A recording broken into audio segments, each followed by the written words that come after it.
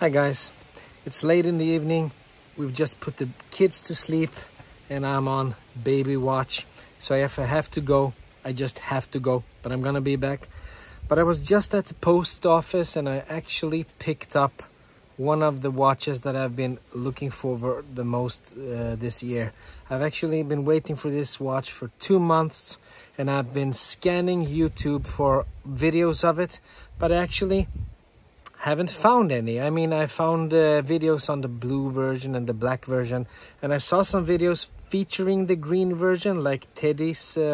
He actually had the green version in small snippets in his video, but I don't know if there is any videos of an actual unboxing of the green one. I think there is a German video out there, but this is going to be an English speaking video, even though it's a poorly English speaking, but an English unboxing video of the Longines Zulu Timer GMT.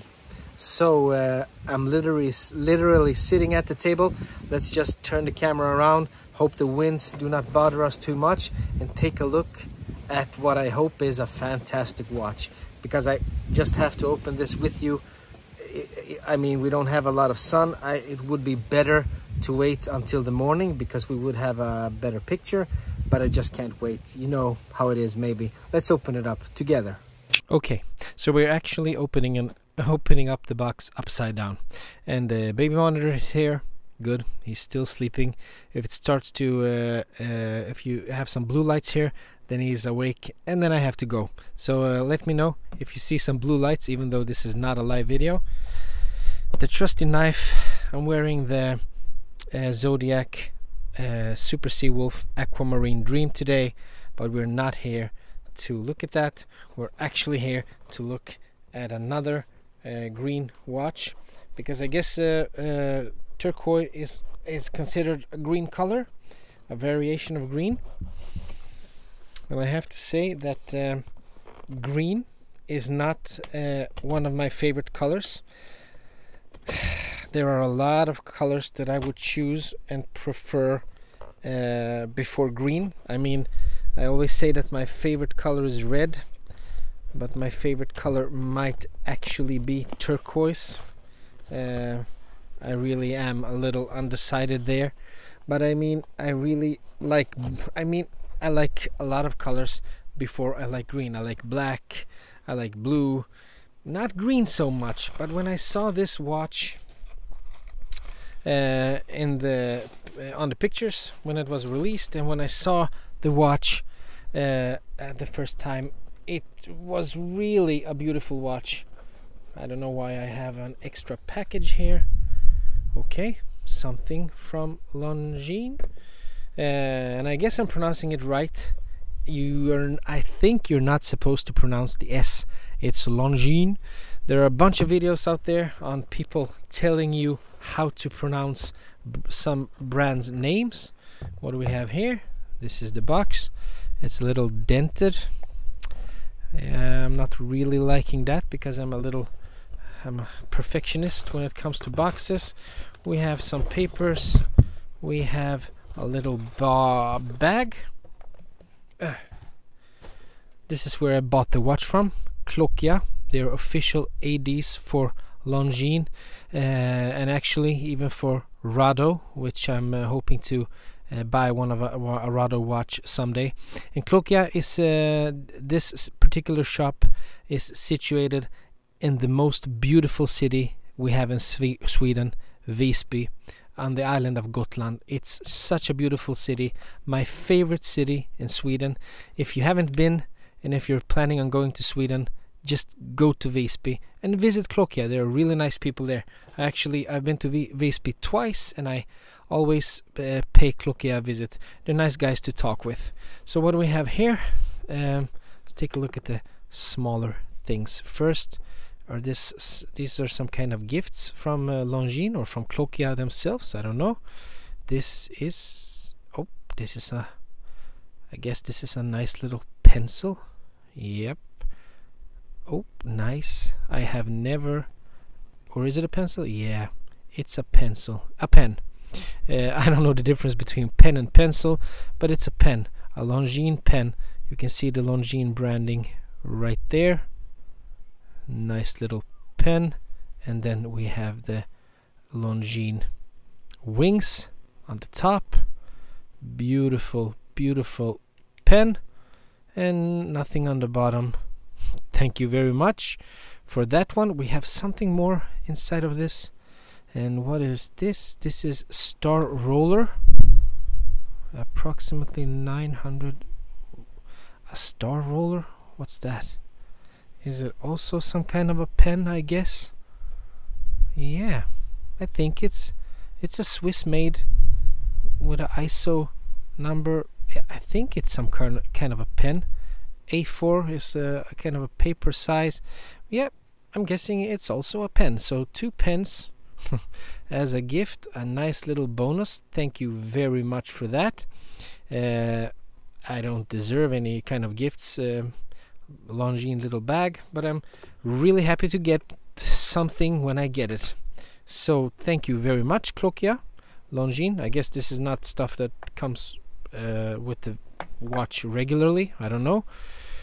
A little watch bag maybe. Longines. This is a nice little thing. Oh yeah. Oh, it's actually you have place for 2 watches here. Nice soft material. I guess you open this up, put the watch in, put this between the strap, bracelet, whatever, set it. Nice. This is a really small and nice little travel pouch for your watches. Really, I mean, this one, I've seen a lot of travel pouches, and this one must be the smallest and I guess most nimble one to take with you when you're traveling. Thank you so much for that as well. I'm actually going to put the pen in there, close this up. There we go. And then we have what I'm guessing is some kind of a book. Yeah. The Pioneer Spirit Lives On. A story of outstanding achievements. Longines. It's a little booklet of Longines milestones, watches, famous people, I guess. Maybe people that have worn Longines through the years, or maybe people that have inspired Longines. Charles Lindbergh was in there. Yeah, a nice little book that I'm sure I have some time to read, because I actually am on vacation right now. If you're hearing a lot of wind, I'm sorry for that, but it's an unboxing. I wanted to show you the watch. It's some kind of a storm coming in here. Okay, so you opened up the box. This is what you get inside. A little wallet with the warranty card and the certificate right there, and a little instructions manual. Nice little leather wallet here.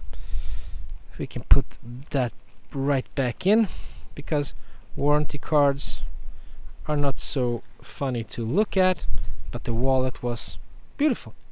Put that away. Then we have a little cloth, cleaning a cloth for your watch when you need to rub it off. Do any of you actually ever use these cloths? I have never used one in my life. And then we have the box within the box, and underneath in this little compartment here is the massive instructions for use book. Longines World Service in a bunch of different languages. We're going to put that right where it belongs, and we're going to take out the box. Within the box, this is my first Longines watch, and I don't know if I'm really impressed. It might be the first of many. The Longines logo there. We have some nice lacquer on this box. It really shines, reflecting everything around it. And we have this soft material on the bottom. What does it say here? Yeah, it's a stamp of the manufacturer of the box, I guess. Okay, the big moment is here. Let's just rip open the box and check out the watch itself. There we have it. No hidden compartments up above. And the Longines Zulu Timer GMT tucked away in some plastic. resting on a pillow, and we actually have a compartment beneath here that you can maybe put your extra spare links or something like that. Yeah, but okay, it feels substantial when pulling it out, and it is a little bigger watch than I'm used to. Actually, it's a 42mm watch, so I've actually gone down to 40mm watches. This is yeah, let's take a look at this one. Take off that nice plastic covering up the front and the back. I don't know what I'm doing here. Look at this watch. Take that off. There we go. There we go. Okay. Okay. As usual, I'm not going to take off any of the other plastic on the bracelet and stuff, because I'm actually not sure how to try on the watch without taking off this plastic here. But it says you can try it on your wrist before deciding, and that's the sweet thing about buying watches in Sweden. You have at least 14 days if you buy something online, if you cannot try it in the shop because you live far away from the shop. 14 days to try it on at home, and if you don't like it, send it back. And I'm gonna have a hard time trying this on without at least removing this little plastic here, so I guess I'm gonna have to do that. But the first impressions are solid. I mean, it's a nice looking, solid looking watch. Let us zoom in a little on that dial. Yeah, Longines automatic Zulu Time chronometer.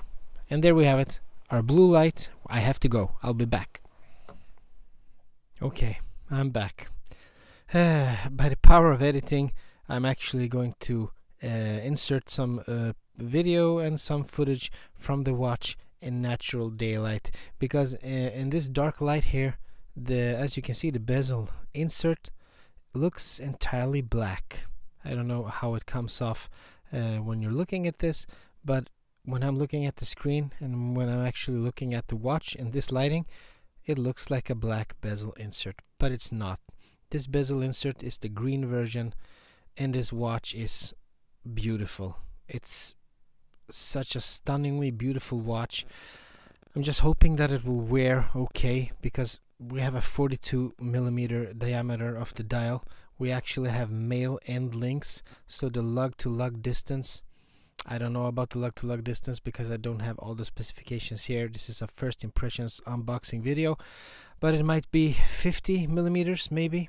And it doesn't necessarily have to feel big when you put it on your wrist, but as you can see, those lugs, they do not taper very much, so I'm just hoping that this one will wear perfectly fine, and I am going to put it on my wrist in the footage that I insert in this video. Okay, take a look at that beautiful crown there. As you can see, I'm not gonna say as you can see 10 times in this video again. As we see, it is a stamped crown with the Longines name and the logo. We have a coin-edged bezel. The dial is black, gilded hands, gilded hour markers, and if you look closely on that dial, we actually have a little three-dimensional dial here. We have the minute and hour markers on one level, then we have the actual dial on another level, and then we have those small hour markers beneath every hour that are etched inside that second. If you see the dial there, I'm looking for the word in English here. You see the dial there, and you see that track running around the dial showing you all the seconds. They have cut into that track, giving the dial another lovely dimension. The Longines logo up beneath the 12 is actually applied. Nice little touch, and every single star right above the date, you see the 5 stars there, they're also applied. The date is color matched on that date wheel. Beautiful. I'm dying to show you this in some natural sunlight. Let's take the bezel for a spin. Okay, what we have here is actually 1, 2, 3, 4, 5, 6, 7, 8, 9, 10, 11, 12. It's a 24 click bezel, GMT bezel, and it's bidirectional, as it should be when it's a GMT. Feels great, feels precise, has a mechanical feel to it. As you, I don't know if you can notice that through the video, and I'm in the full feature video, I'm going to give you the sound of it, but it also almost feels like a robotic zzz, zzz. Nice feeling bezel action. No movement between clicks, and locks on perfectly, aligns perfectly. And you might have noticed I already smudged up that ceramic bezel insert. That's the thing with ceramic bezel inserts, they get a lot of fingerprints really easily. So that's the Longines. No, let's take a look at the bracelet. The lugs, we have a mix of brushing and polishing. Looks really nice. The brushing looks fantastic, actually. You can see some details there in the brushing. You can see the lines. Beautiful, beautiful, beautiful. And the bracelet, even though we have plastic on it, it's almost entirely brushed.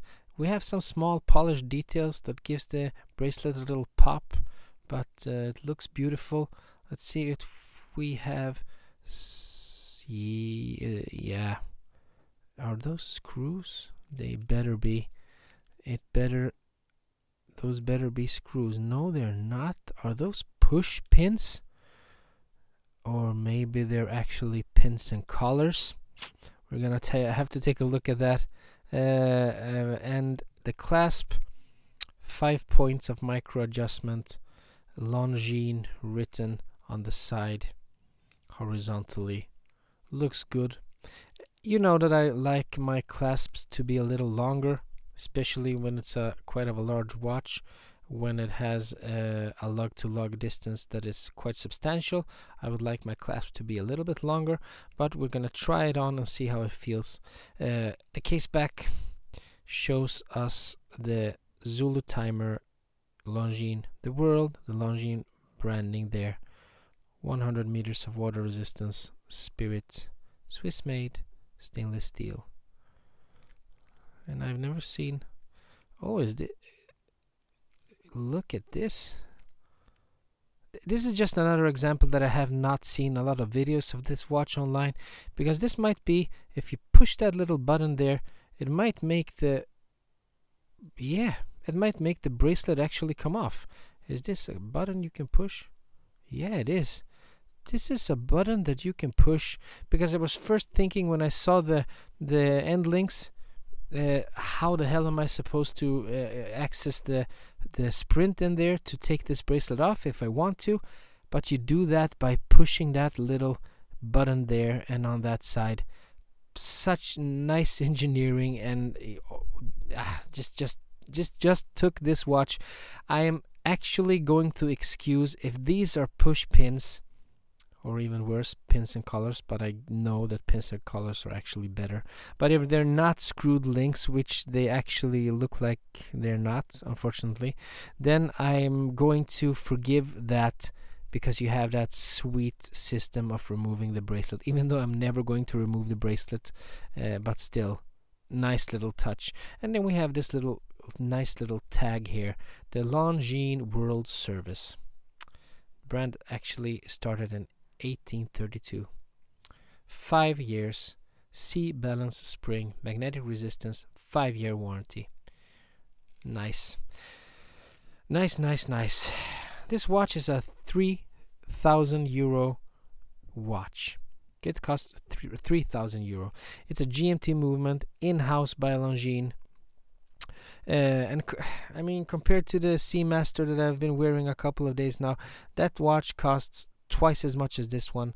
And actually, this has so much more, I'm not gonna say attitude, because the Seamaster has an attitude. The Seamaster has a tough, rugged, almost cool look about it, black, all black and white and the waves and everything. This has a nice vintage inspired look with all those numerals. I've actually missed having a watch with regular numerals. I always have my watches in my collection, they're just all the hour markers are dots, or I might have 1 or 2 or 3 numerals and then a date window. But these are all numerals except for the 6 o'clock one, and I'm really liking the design of this dial, of this whole package, of the watch itself, of everything we have here. And I'm sorry to not be able to show you. Yeah, I'm gonna take it off. Let's take it off. I have to try it on. There's no way I can try this watch on without taking this plastic off. So we're gonna go all the way. Let's take it off. There we go. It's off. Okay, let's put it down there. Let's take off the Zodiac. There we are, and let's put on this one. See if we can we? Yeah, we can. Blue plastic all over. Yeah, let's put it on. There we have it. Oh, looking good with those tattoos. Let's just snap it in there. I can't because we have a lot of stuff going on. I mean, well, this is the hard part, doing this in camera. I'm sorry for this. Sorry for the fumble. Well, you know, if you play the game, you sometimes fumble, and I just fumbled. But I'm right back at it. Let's put it on once again, see if we can not fumble this time. There we are, locking the clasp. We can't. There we have it. Sorry, guys. But I fumbled, and yeah, there we have it. 20 centimeter wrist, Longines Zulu Timer, GMT, green version. There it is, and it looks substantial. It looks not too big because it doesn't overhang, but it looks bigger than the watches that I currently have in my collection. That's not necessarily a bad thing, but it isn't as heavy as I thought it would be. I mean, the Seamaster is also 42 millimeters, but it's a lot heavier than this watch, and I think that maybe some of that weight comes down to the bracelet. Actually, this is a lot thinner bracelet. The Seamaster is a lot thicker, and the clasp is a lot bigger. It looks beautiful. And I bet in the video I actually inserted some footage of me wearing it in the sun, so this is not the first time you're seeing it in the video, but this is the first time I'm actually putting it on in the video, and it feels really comfortable, feels really good, looks really good. Loving the gilt hour markers and the gilt combination with the black and with the green, even though I'm not seeing the green right now. But look at the different angles. Beautiful. Oh, it's a lovely watch. Fumble again with my microphone. I'm sorry, it's just a fumbly kind of day. Well, that's how it goes when I'm shooting it in the evening. So what do you think, guys? Longines Zulu Timer. This was a really fumbly video with babies waking up and fumbling things, and I'm sorry for that. Not every video can be scripted and perfect like some of the other YouTubers out there. I'm just winging it the way I am. This is my unboxing experience, sharing it with you the way that I actually experienced it myself. And sometimes you fumble in life. That's it. Sometimes you fumble, as I did in this video. First impressions of the Longines, I'm really liking it. Would I have loved if the watch was a little bit smaller? Of course. And now we have that second hand ticking away. Just had to give it a little Seiko shake, and off we go. Yeah. Oh yeah. A beautiful watch. Hope you liked the video. Hope you liked the unboxing, even though I was fumbling a lot. But I'm definitely going to give you a review of this watch if I'm keeping it, which it seems like I actually am. But until that video, please give it a thumbs up. Please give this video a thumbs up if you liked it. Please consider subscribing if you loved it and would like to see more. And please, if you did not like the video and the fumbliness, give it a thumbs down. Tell me what you didn't like, maybe the fumbling, and I'll try my best to do better the next time. As you can see, we have a taper, and I said, as you can see, once again, I should almost punish myself every time I say as you can see. I have to stop with that. Anyway, I hope to see you again. Bye bye.